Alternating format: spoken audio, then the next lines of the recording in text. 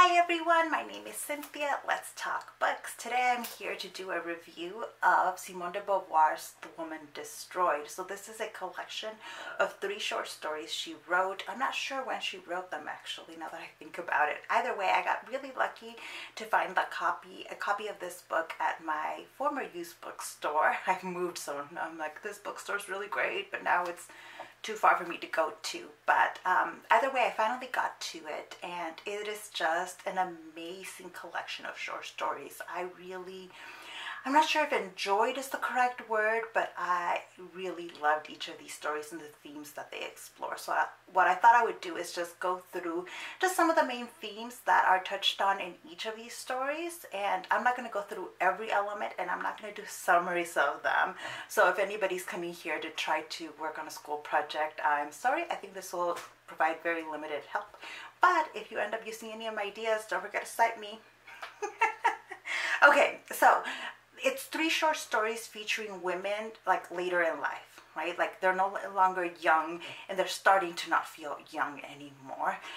In the first story, we're encountering a woman who is facing a moment of crisis. Actually, that is a key theme in each of these stories, a moment of crisis, and what that moment of crisis does for each of these women, which is really leads to a lot of reflection, especially about the choices that they've made in life, and reflecting on whether they were good choices, bad choices, what and where those choices have brought them later in their life. The first woman's really struggling with her son's decisions, but also going back and examining and seeing her son more clearly.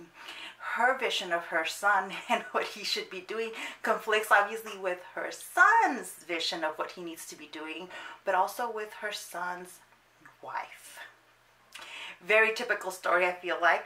But she's also confronting her husband's idea of what her son, who their son is, and the life choices, and clearly they have very different visions of the child that they have together.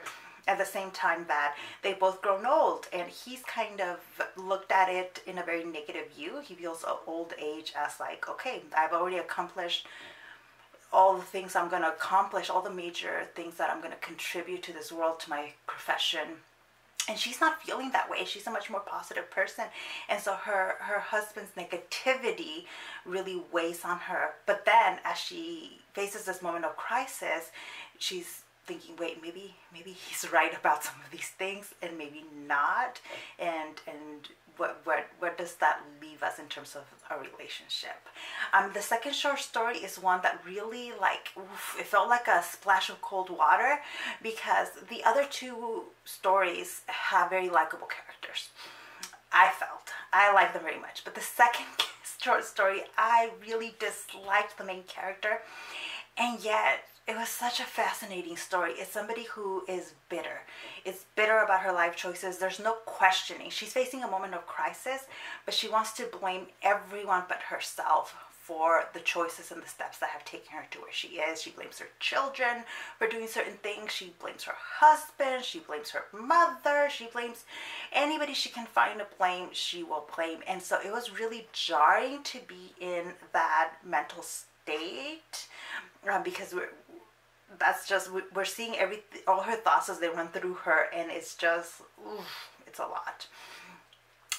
That's fortunately the shortest of the stories. And then the third short story faces a woman who finds out her husband cheats on her, and then how she wants to react and how she actually reacts to that.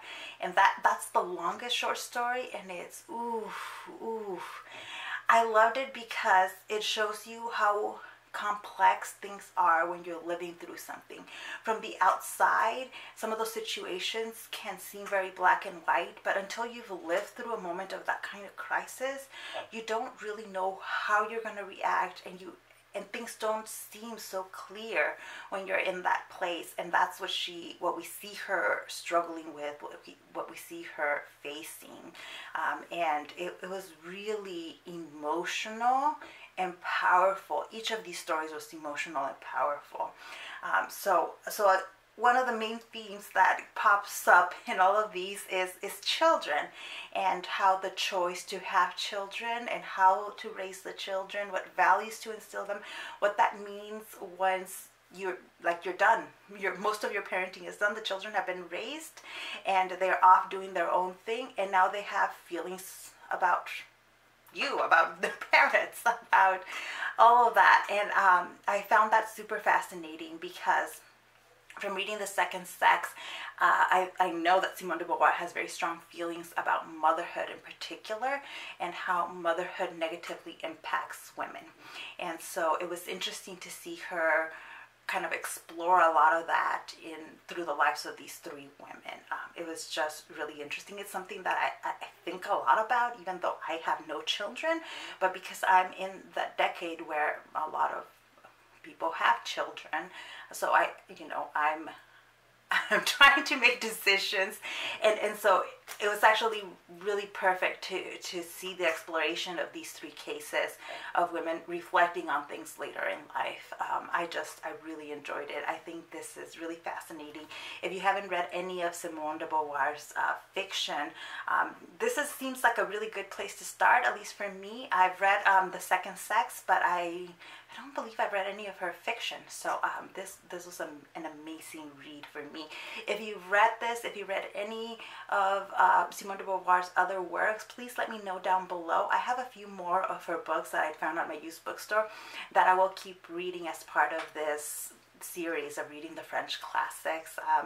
I think she is she was an amazing thinker, and a lot of what she wrote, even in like the 40s or earlier, really resonates today, and that's why I still like to use her in my classes, and why I am really enjoying reading a lot of her, well, now starting to read her fiction. So if you have any suggestions of what to read next, I will take any and all suggestions. But thank you so much for watching this video, and I'll see you in the next one. Bye!